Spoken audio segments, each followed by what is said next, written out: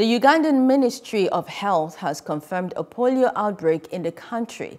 The polio viruses were established last month from 2 samples collected on June the 1st from sewage plants in Kampala. Sequencing test was done in South Africa on the 2 samples.